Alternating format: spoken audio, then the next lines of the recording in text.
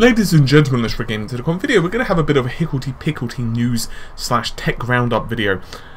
I was originally going to be putting this video out primarily focusing upon the comments from Phil Spencer regarding the direction of the Xbox One and also the gaming division from Microsoft as a whole, specifically Project Scorpio, because I think it's quite interesting what he said. But some updates have happened regarding the GTX 1060. Now, this is not the 6GB version of the card I'm about to mention here. It's the 3GB. Essentially, some of the specifications are actually different with the 3GB model of the card.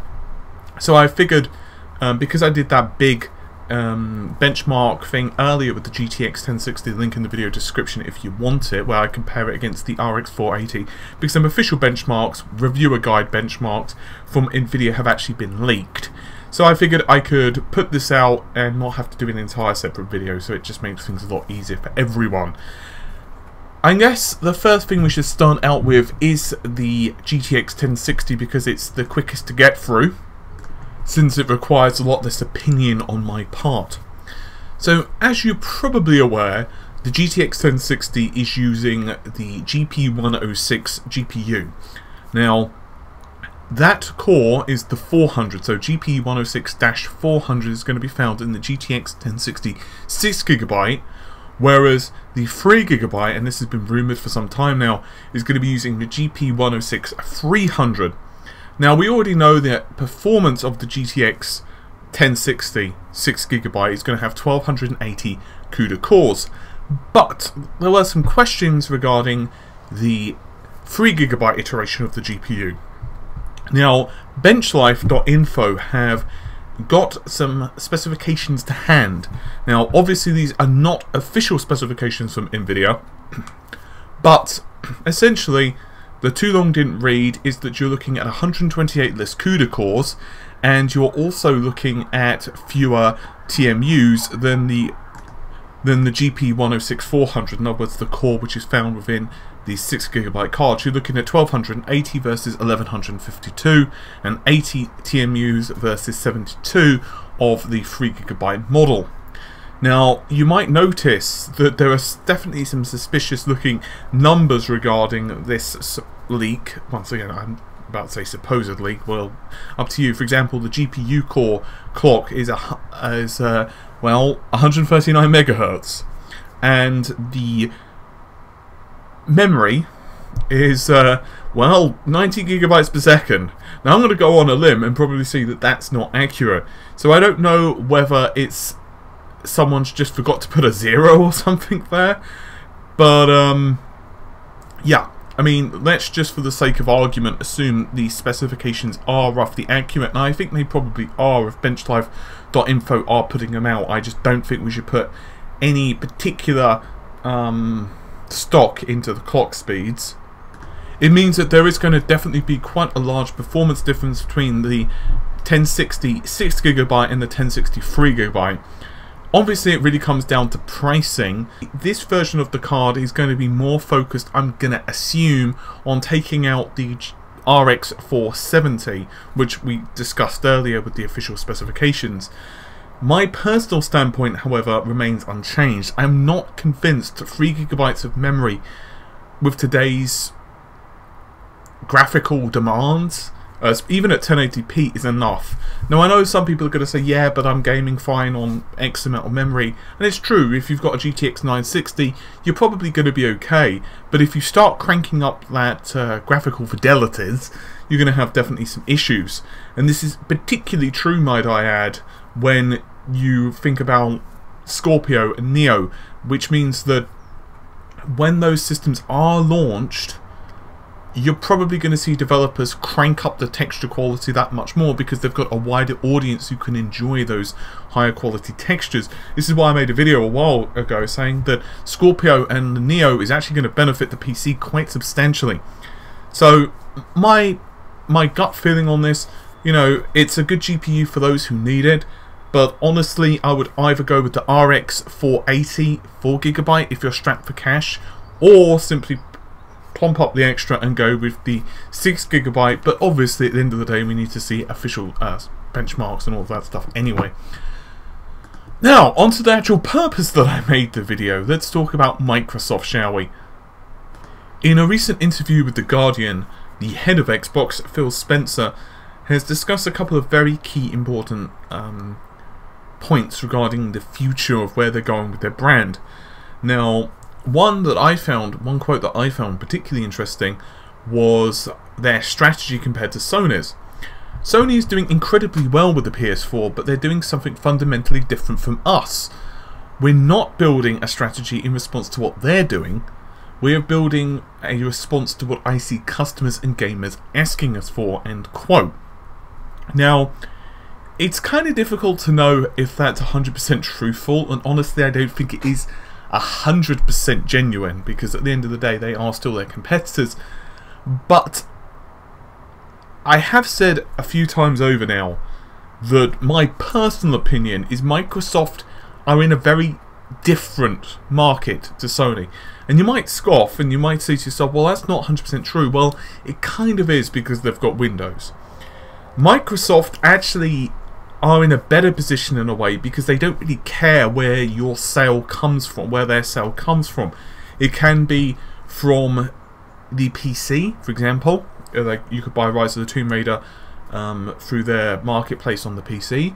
You can buy the new Gears of War on the PC. You could buy it on the Xbox. All they care about is that you are buying it and you are invested in their ecosystem. I suspect this is one of the reasons they've been so damn aggressive with DirectX 12. We could go into a whole thing regarding DirectX 12 and UWP and all of that stuff, but essentially they do want you to remain in part of that ecosystem, and Vulkan in many ways is a direct threat to how Microsoft could control the PC space. And I don't mean that in a nefarious way, I'm just simply pointing it out. And honestly, I'm not necessarily saying that Sony are in a bad position. They're not. They're in a really bloody good position.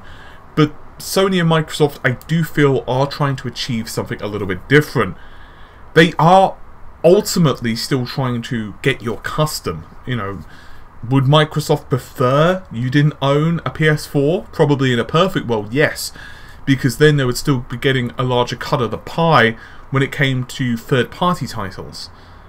But they probably are more interested in just getting you into their ecosystem, getting you invested in their services, getting you invested so that you don't, well, leave them to go something else. And if they can show that they've got an established presence with Windows 10, if they can show that they've got an established presence with the Xbox and make it so developers don't need to put in a lot of work, they can help use DirectX 12 to continue to leverage that.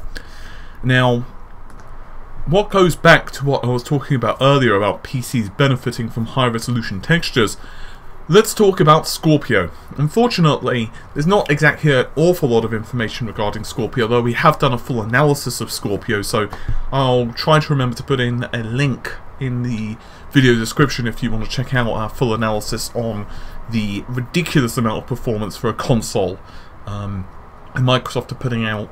But anyway, many of our developers are already doing it. They're already working to bring 4K gaming to the PC environment. Says Phil Spencer, we can use the work we've done and bring that to console. We can make sure that through Windows 10 development environment, they can put one or two features into a game to future-proof it against Scorpio, taking advantage of dynamic scaling and things like that. A game can then be made for Xbox One today, will run beautifully on the S, and run beautifully, but look better on the Scorpio. Now, if you want me to cut through a lot of that mumbo-jumbo, he's basically saying that if we build a game that looks absolutely beautiful on the PC, the Scorpio theoretically should be able to run that absolutely perfectly. Maybe some concessions here and there, especially if we're talking about the resolution, but ultimately, if they're making a game for their Xbox One, the original Xbox One, just to clarify, they're going to have to rely on upscaling. So, for example, let's say the game on the Scorpio runs at, say, 1440p, or it might run at 4K. On the original device, on the original hardware, it may run at 720 or 800p or 900p or what have you. And also, of course, in his own words, it will still look better on Scorpio. This is something that Microsoft have kind of backpedaled on. Originally said that there was going to be no real difference. If you don't own a 1080p TV, then there's no... Sorry, if you don't own a 4K television, there's no real purpose for you to go out and buy a Scorpio. But they somewhat did a backpedal on that, and now they're saying that developers can utilize that hardware however they want. So once again, if they want to throw in a ridiculous amount of dynamic lighting, or they want to put in more enemies on screen, or whatever, they could theoretically do that. Although I don't think they'll do the enemies thing, simply because they'll probably want the overall play experience between the two pieces of hardware to be the same. So I actually kind of take that back. Phil also said that they're still very much focused on console games and what console gamers want, and they see VR as something different. He's not saying that VR is not the future of console gaming. He's saying that if you're an Xbox One console gamer, we are so focused on making your experience the best experience you've ever had with the best lineup of games, we're not getting distracted. Which is obviously a bit of a jab at Sony. Now, it's worth noting that Phil has already gone on record and said that they're not interested in manufacturing a first-party VR device, but they do seem kind of interested in Oculus Rift or the Vive being enabled for Scorpio, which I'm actually okay with. I think that's absolutely fine, assuming HTC or whomever want to put that work in, and they may well do, because at the end of the day it increases their market, or total available market, which is, well, a good thing for them. I wouldn't be surprised if they were happy to do that, and that works out really sweet for Microsoft, because they basically have to do a lot less development work, but they get to reap the benefits of the headsets being sold on their hardware, and for their system to be utilised as a entry-level, or a fairly high-end, actually, I'll take that back, a fairly high-end virtual reality system.